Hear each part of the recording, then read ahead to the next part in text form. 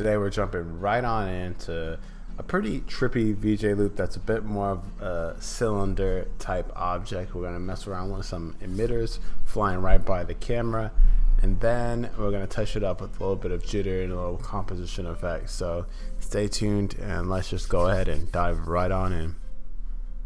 So diving straight on in, first things first, let's go ahead and delete our default objects. Now let's run on over to our scene setups so we don't miss out on this.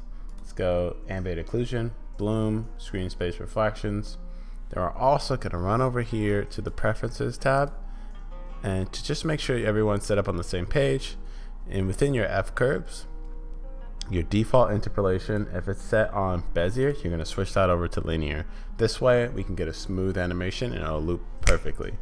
So once we have that set up here, we're going to jump right on over to the cylinder modeling. Now we're going to go ahead and press Shift A for all those people that are coming in fresh and new here. Shift A, press R to rotate, press X to align on the X axis, then press 90 so we can rotate it 90 degrees on the X axis. Now press N. This is going to open up a bit more about the information on your object. If you don't want to press N and you're running out of screen space, you can go over there and press this yellow tab where you can see the same exact information, I believe. Don't quote me, but let's focus on this tab first and foremost. Now your Z, you're going to switch it to 8 meters. This way we can have some synergy here with the mathematics. Press G then Y on the object to grab it, hold Control to pull it, and when you hold Control, you'll be pulling it exactly on a 1 meter by 1 meter basis. If you don't want to do this, feel free to go over here, peek what my stats are here, and you can just copy that to match the location. Cool. Now what we're going to do is we're going to start messing around with some modeling, and we're going to dive straight on in. So press tab to enter edit mode.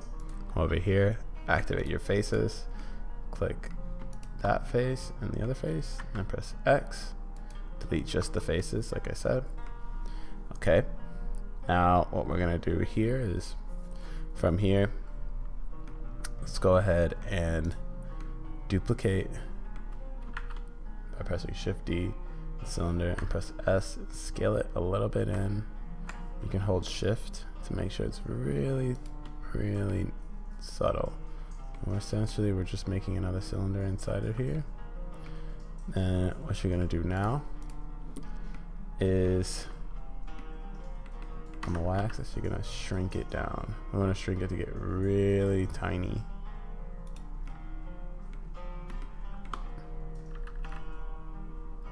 Okay, now just going to move it on over. Now if you're looking to figure out how to move, if you're coming in that new, if you press your middle mouse button, you can just like kind of drag and move around here. Now what I like to do is we're going to go ahead and come over to our modifiers tab here for this little cylinder. We're going to make it a wireframe. So we'll give it a little bit of a tasty kind of playful modeling experience here. Then what you're going to do, if you hold tilde, hit left, zoom out a little bit, Shift D, hold on the y-axis, press Shift R a few times to duplicate it. See what I just did was I made a few cylinders inside of our fun loop, one would say. Now that you have that, what we're going to do here is now we have our pretty much our default set of models that we need to start this.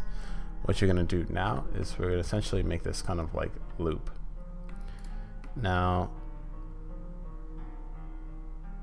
what I'm going to do here is we're going to go ahead and rename a few things. Let's call this default cylinder, and then the rest we can just leave as 1, 2, 3, 4, 5, 6, 7, 11. Let's select all of them. Let's go ahead and create a new collection. Let's call it loop. Okay. Okay. And we're going to do with our loop, we're going to leave that as it is for right now. You can right click and change it to whatever color you want. We're going to mess around with some of the modeling here in order to make sure that everything is working well. So let's go into material preview just for right now. Let's open up not a horizontal but a vertical split. Then let's open up our shader editor. Right now we're just gonna model the default cylinder. So got this bad boy. Gonna up the metallic a bit. Our roughness, we're gonna add color ramp. And we're gonna go ahead and add a Musgrave texture. And then for those who don't have the Node Wrangler add-on, go over to Preferences, go to Add-ons, and you can go ahead and type in Node Wrangler, and you'll see Node Wrangler. From here, you're gonna go ahead and press Control T, connect the object to the vector, and we get this interesting kind of like reflection going on here. I'm just gonna play with this and make this 4D. Pull this, make it a little bit more interesting. Up the scale, just up the scale a little bit. Let's go ahead and add in our camera right now. I'm sure most of you are like, what's going on? Once you add in the camera, let's view camera so we can just see what we're looking at here. I'm gonna go ahead and play with this for now. And now we have our cylinder kind of set up here in terms of what we need to see. Let's go ahead and start playing with those lights. Let's add some lights into it. Now, click new. We're gonna switch this over to emission, surface. Let's do color ramp. Connect the color ramp to the emission.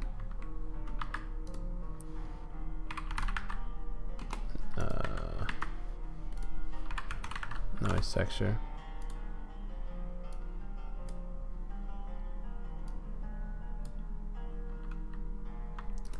From noise texture, we're going to put in an object info, and we're going to connect that to random. Then once we connect that to random, let's go ahead and pull in some colors. So let's make this 5, and let's go ahead and make this 4D. Switch this to ease. Switch this color to, let's do blue like I had. Blue and a nice little green. And then let's go ahead and do something called linking. So what you're gonna do is select all your cylinders and select this one last. Press Control L, link materials. You can see now we have a bit of this like these rings going on here. And then you're wondering, okay, Micah, now how does it animate?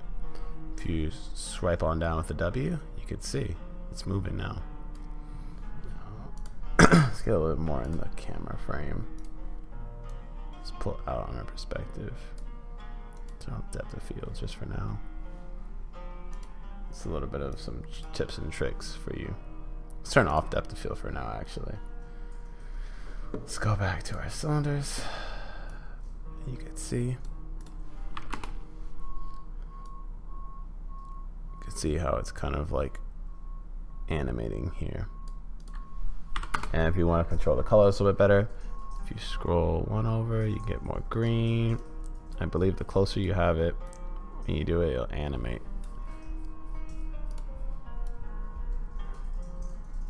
You have 2 different colors.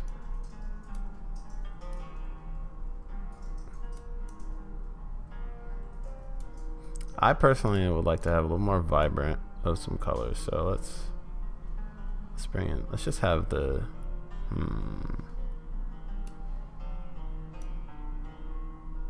The red's a little tough on the eyes, in my opinion. You don't want it to be too tough on people's eyes when you're making this stuff. Now, to animate it, start on frame 0 in your trusty dusty timeline. And let's keyframe RW. Let's go all the way to the end, 250. Now, I'm going to show you. The faster you want it to be, the higher the value of the W. If you want it to be really fast and really trippy, there you go. If you want it to be a little more subtle, I'm going to go ahead and make it around like 2.5, something where it just won't be like intense. But now you can see it's like easing on through. And feel free to play around with the color ramp. If you mess with it, you can see like you're going to get different effects here. It could be a little more subtle. It could be a little more like intense. It's really up to you. So now what we're gonna do, let's animate the camera moving on through this as well. So for all my friends, let's go back to 3D viewport. Now the camera, if you watch any of my other tutorials, it's pretty much the same like always. You're gonna keyframe on Y0, go to the last frame, go 8, insert that keyframe. Now if you see here, now we're moving on through. It's getting interesting, huh? Well, let's just go right back into our default cylinder here to make sure that we have a lot of our things set up properly. So the base color, we can make it darker. So now you have this bit of a darker base color.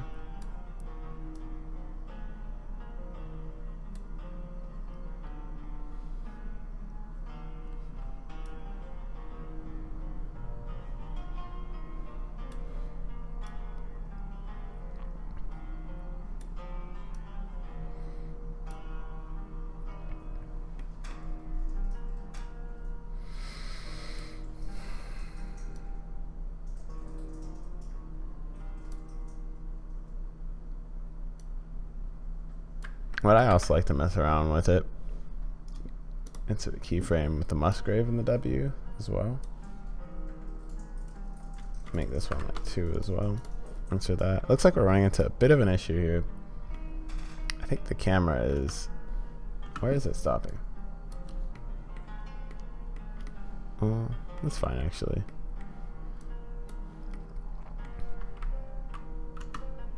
You can see now we have this bit of like a tunnel and things are moving through it.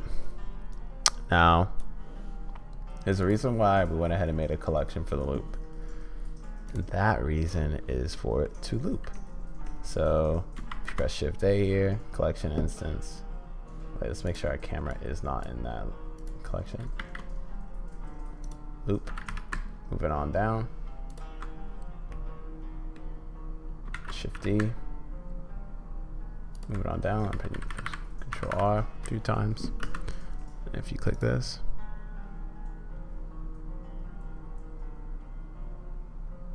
now we got a bit of a loop here.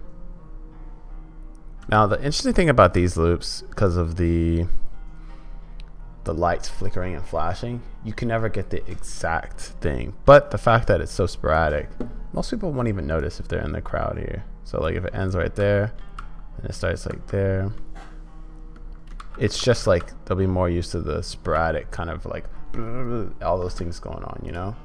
So I don't really like how wild, how fast the Musgrave texture is moving. So I'm gonna go ahead and change mine a little bit.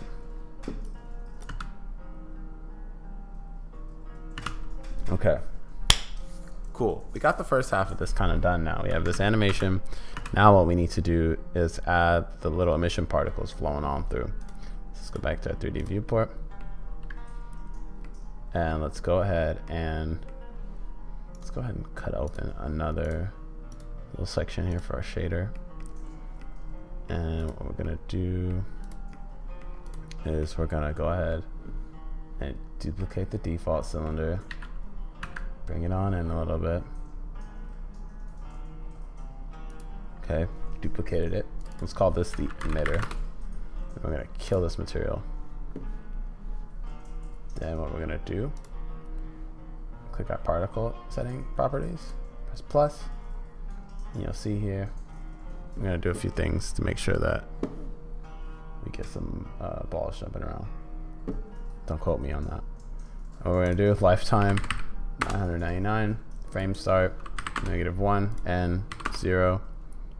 And then you can see it's gonna fall. We need to turn off all the gravity here. Let's go over to sources, volume, random order, even distribution is fine. A lot of those things are up by taste at that point. Physics, mass, 0, or you can just put none actually. And I think that actually fixes a lot of things for us. If you just have no physics at all, there's no point in changing the gravity or anything like that. Viewport display, disable showing the emitter. Rendered, don't show the emitter either.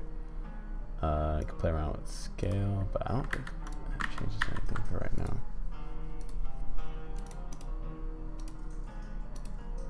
Now you can see we have these things floating on through our environment within our emitter. What we need to do next, got a viewport render, and let's go ahead, actually catch myself. One thing you're noticing here is, okay, Micah, his balls just keep hitting the camera. We need to clean that up, and the way we can clean that up is add the modifier solidify, bring it on top. And what we're gonna do is go back in our particle settings, source, make sure it uses the modifier stack, and then what you'll see here is when you play around with the solidify, you can bring it in closer. And what's happening, if you look in the wireframe, we're solidifying the entire thing. We're leaving a little bit of a space. So if you up the thickness, bring it down, bring it close. We want it to be close, but not too close now. Right about there, I think is okay. 0.48. Now you're like, okay, this looks all right, but like, what's the real effect, Micah?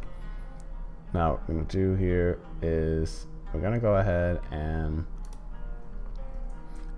bring in an object. Let's bring in a little UV sphere. Bring it up. This is going to be our emitter object. It's going to be the little glowing ball that we want. Bring it down, shrink it. And let's go ahead and make sure that the sphere is in our regular collection. Let's call it emitter object. For the material, we're going to grab our material that glows. Go back over to our emitter now here. Oops. In the particle settings, within render, you're gonna have it render as an object. Instance object will be your emitter object. You click that, you can see we have the lights going through. And if you want it to be a little bigger, scale up.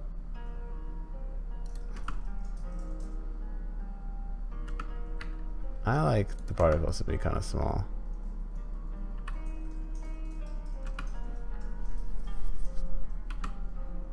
And you can see we have these little particles all floating on through now.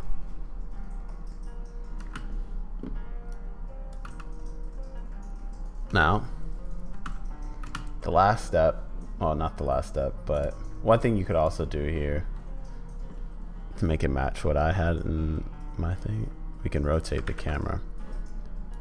So, super simple, it's up to you. Press 0, go to the last frame, 360 degrees, insert, and you can see the camera now rotates.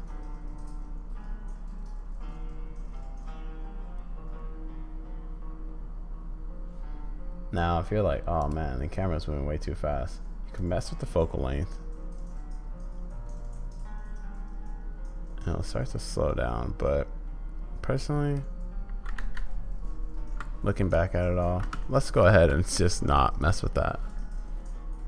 Rotation, delete single keyframe.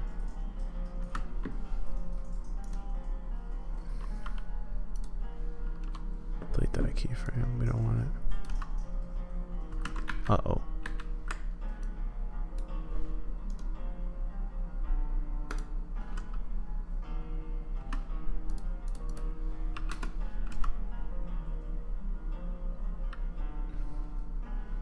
now I think we're getting somewhere now. So let's go ahead and cut in some depth of field. And I think the default depth of field settings will be fine for now. It's set to 10. You can kind of see the little particles when they float on by. They kind of just get a little more blurry, gets a little more interesting. But this is pretty much the whole render here. Kind of see. If you're wondering how I did that, it's Control plus spacebar. And you have your little loop effect. So for everyone wanting to shoot this out now, go ahead over here to your little printer icon. Make sure the file type is MPEG video. If you're looking to make it an MP4, go MPEG 4. Perpetually lossless is fine. Then you select where you want the file to go, and then from there you click render animation, and it's all said and done. So thanks again for watching, and feel free to jump into the Discord if you have any questions or anything like that. But like I said, I'll see you around.